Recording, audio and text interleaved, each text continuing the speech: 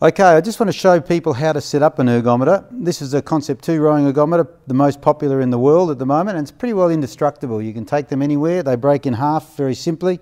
For transport, there are a couple of parts you need to know. First is the flywheel here. This creates the resistance, and it's a wind resistance. It's a wheel in there with a lot of fans on it. And the adjustment for resistance is here on the side.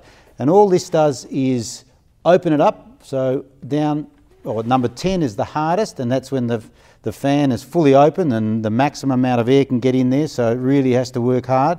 Or you can close it right up down here at the 1. That means that very little air gets in, and it's just the air that's inside and the momentum that creates a lighter resistance, if you like. And when we put someone on, there's a couple of things that we need to set up. The first, of course, is the foot position. You can move the feet up and down, so the feet are adjustable so that it can fit a female foot as well as a male foot. So you can move them up and down with these little holes here.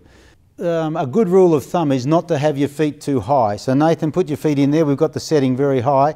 When the knees are up higher than the base of the armpit, it forces the spine underneath, or the lower spine underneath, and puts a lot of load on the back.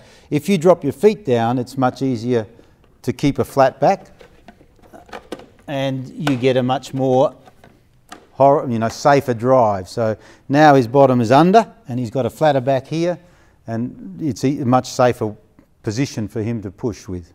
Probably the final thing is the grip. You'll see a lot of people hold the thumbs over the handle. It's just the natural way you put, if you're a novice, you don't think to put your thumbs underneath. So the first thing you do is put your thumbs underneath. That gives you a bit more security. And the second thing is to be about shoulder width with your handle grip. So the smaller people can come in on the grip, and the bigger people with wide shoulders need to be fairly wide. So it's about shoulder width apart is a comfortable position. So if you're a beginner, I would always start with the drag on 1, which is the easiest setting. Most lightweight women rowers would be fairly close to 2 or 3 on the drag, and as you get up, the men would be around 4 or 5, and then if you're doing strength training, you might be doing somewhere up here at 10. But probably a good place to start is a 1 or a 2 with a nice easy resistance.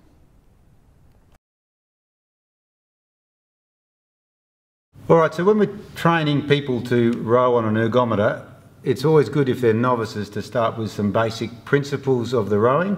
So there's a drive phase, which is where all the action happens, all the muscles contract, and there's a recovery phase where things are a bit more relaxed. So in the catch we would start with the legs in the drive phase and overlap them with the body, and the last thing we do is the arms. Recovery is all about getting organised for the catch, so it's the reverse pattern.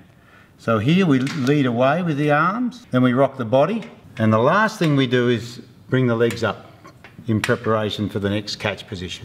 So we're going to start with the bottom one here, which is the arms. So Nathan, you grab the handle and just do some hands only rowing, yep. So it's just a matter of working the hands independent of the body and the leg drive.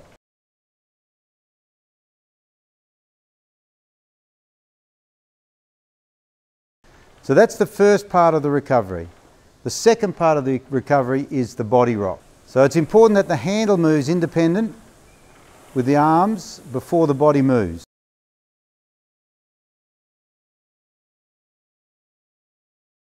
So this is hands and body, and then we move up to the legs. So once the handle is past the knees come up behind the handle, right out. Make sure that the hands away first, then the body rock, then the knees. Okay, so we've done the recovery. Now we're going to do the other half of the rowing cycle, which is the drive phase. So we're going to use the legs first, then we're going to use the body second, and the last part of the drive will be done with the arms. He's just practicing the first quarter of the drive. So that's all legs. So the body must brace. In other words, he doesn't bum shove, he doesn't slide his bottom out. Braces the body and hangs the arms.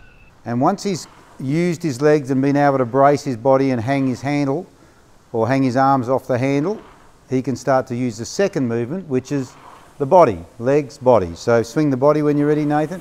Still doesn't move, still doesn't draw his arms, but just uses the legs and then the body. So once he's got that pattern established, then he can go to the third movement in the drive phase, which is the arm draw. And then we get the legs, the body swing and the arms, all happening in the right order. Now if you just shift your mind back to the recovery, you'll see he's still doing that correctly. Hands, body, legs. It's the reverse. Hands, body, legs, and then legs, body, arms. Hands, body, legs, legs, body, arms. So you get the pattern forward and back. Makes for a very efficient stroke.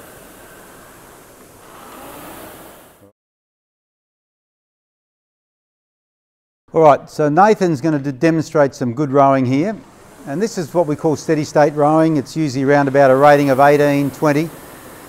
And when he does work on the ergometer, the only thing that changes is the pressure which he applies to the foot plate there.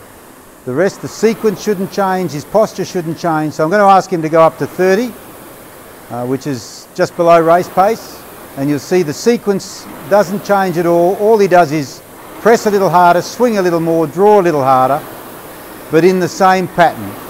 The recovery doesn't change, hands, body, legs, forward. Now he's going to go up to race rate for 10. And you'll see again, nothing changes, pattern stays the same. All he does is press a little harder, swing a little more, draw a little more. Recovery's still the same.